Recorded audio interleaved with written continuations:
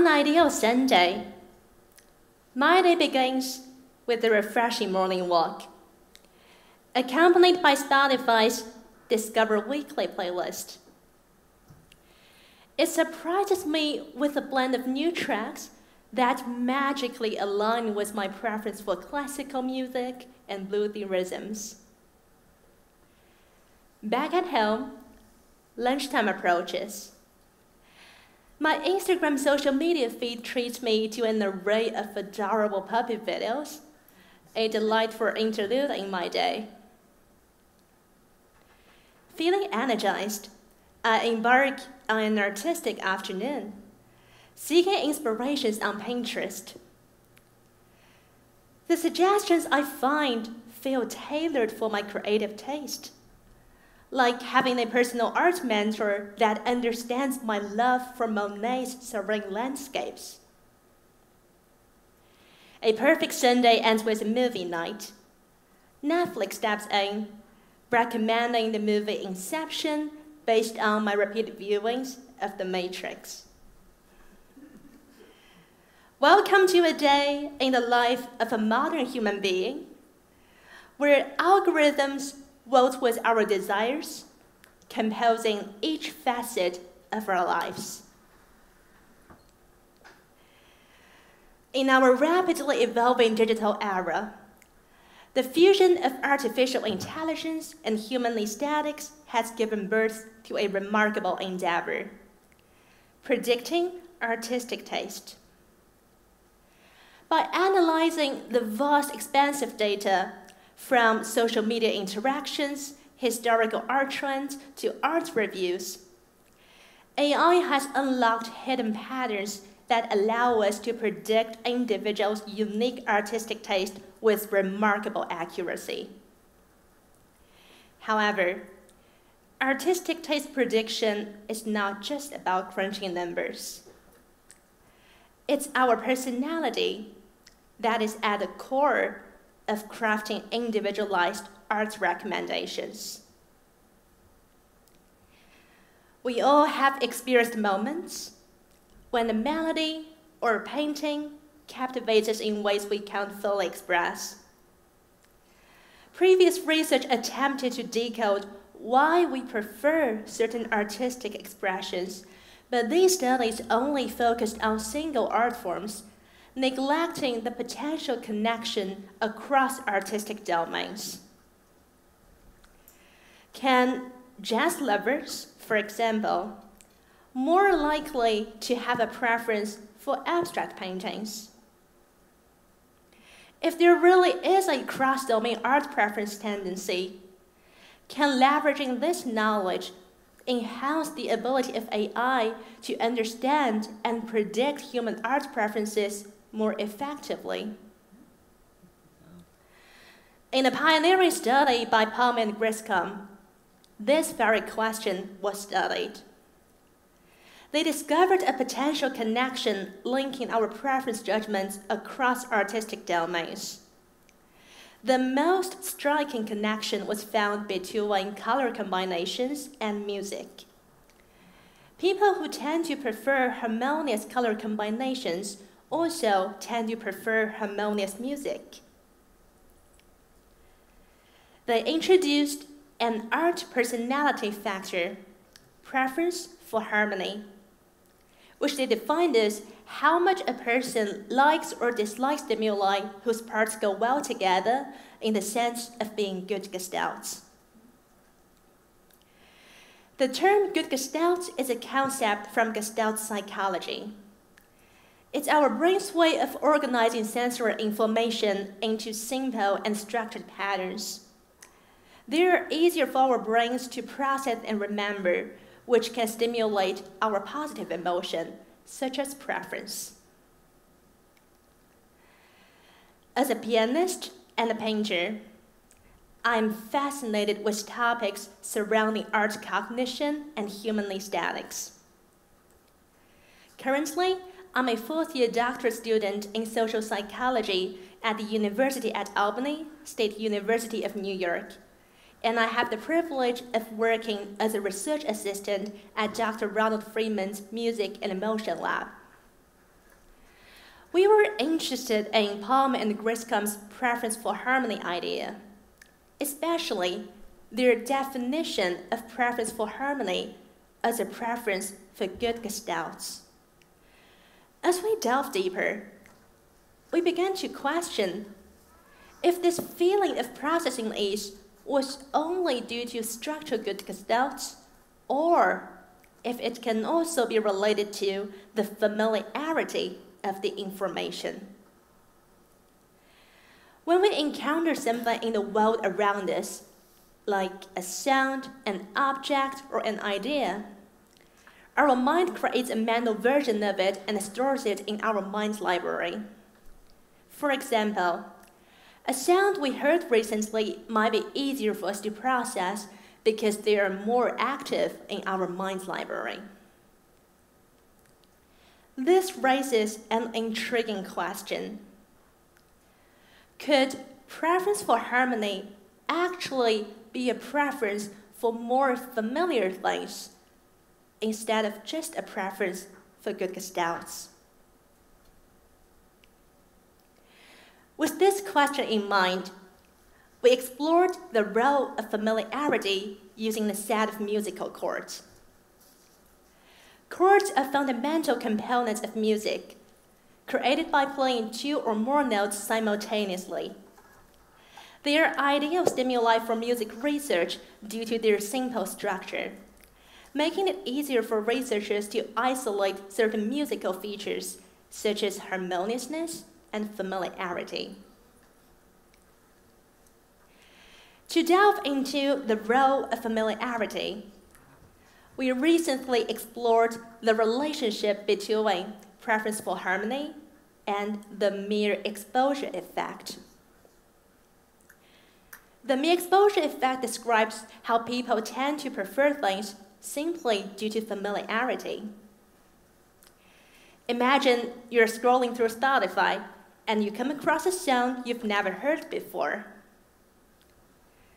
At first, it might not strike a chord with you, but you decide to give it a try because it keeps popping up on your recommended playlist. After hearing it several times, something interesting happens. You find the sound more and more enjoyable, the melody becomes familiar, and you might even catch yourself humming along. Eventually, it becomes one of your favorites. You seek it out and listen to it intentionally. That's the mere exposure effect in action.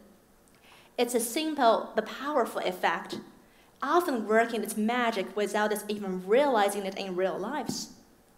For example, advertisers often strategically use repetition. You might notice that you see the same commercial multiple times within a single TV show, or that you encounter the same advertisement across multiple websites. For our research, the mere exposure effect is a great tool to probe into how familiarity impacts individuals differently, especially how much each individual bases their preference judgments on familiarity. We induced the mere exposure effect by presenting 3 different sets of stimuli: Turkish words, Chinese characters, and abstract paintings. And we controlled how many times each stimulus was presented. Participants then rated their preference for the stimuli. Indeed, as we predicted, people who are more influenced by the mere exposure effect, in other words, those who tend to prefer familiar things, also tend to prefer harmonious chords. For example, people with higher preference for harmony may dislike an unfamiliar Turkish word at first, but over time, they may gradually develop a preference for the word presented 9 times to them.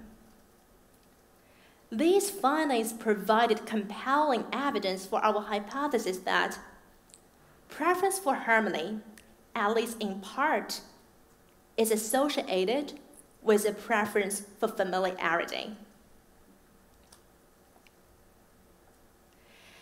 it's likely that preference for harmony emerges from either familiarity, structural good gestalts, or a combination of both, because these attributes are easier for our brains to process. Now, the question arises, what drives people to prefer things that are easier versus more difficult to process?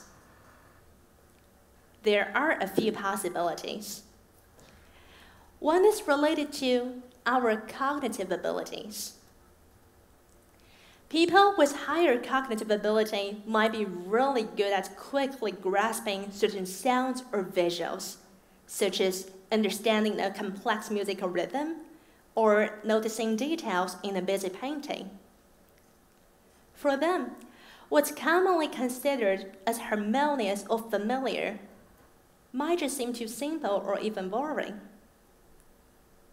This is an idea we plan to explore next, investigating if there's a potential connection between how quickly people process chords and their musical preference for harmony. Another possibility is that preference for harmony does not come straight from differences in processing ease. Instead, it's related to our metacognitive feeling of processing ease. What is metacognition? It's essentially thinking about thinking or being aware of how our mind works when making judgments. Some people might be more aware of and dependent on the feeling of processing ease when making preference judgments. While we'll need to conduct more research to be sure, preference for harmony might actually involve being extra sensitive to the ease or difficulty of encoding stimuli, and this sensitivity might enhance our preference for things that are easier to process.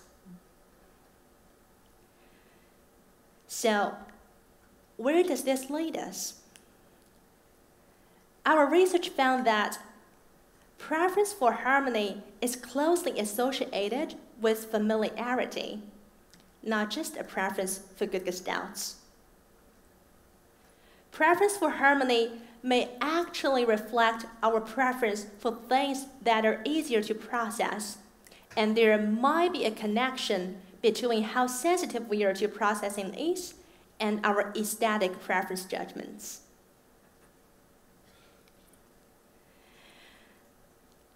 How can we translate these intriguing findings into tangible benefits of our daily lives? It turns out there are numerous opportunities to enhance our lives with this knowledge.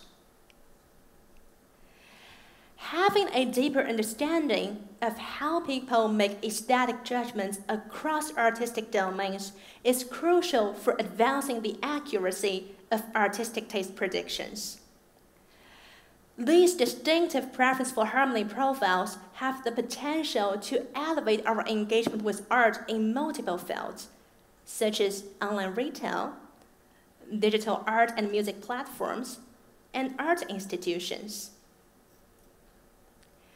Imagine a future where art museums and galleries have evolved, curating not just exhibits, but creating a truly personalized and immersive experience for each visitor, ensuring every art piece we encounter resonates with our unique artistic inclinations.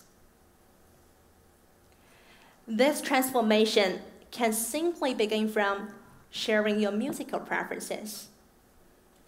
Perhaps by syncing your favorite Spotify playlist when you book your tickets, or by selecting the musical genres or artists you like. As you step into the museum, you're greeted by a digital guide, already in tune with your preference for harmony profiles and artistic leanings.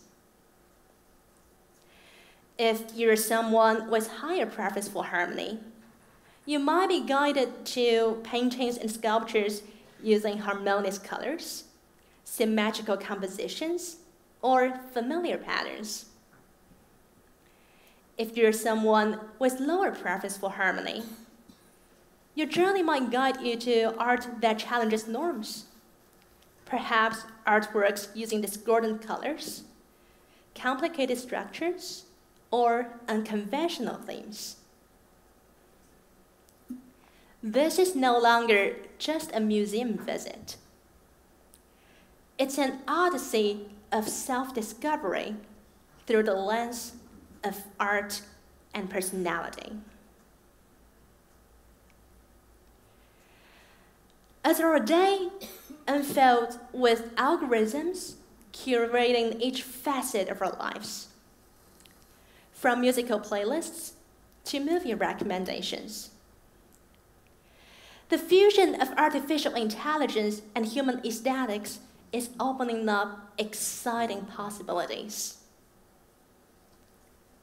It's not just about numbers and data. It's our personality, our individuality, and our unique perception of beauty that are at the core of crafting individualized art recommendations. Just as my day starts with the perfect musical playlist and ends with an exclusive movie recommendation, we are moving into a future where our interaction with art, in all its captivating forms, becomes profoundly personal and exceptionally enriching.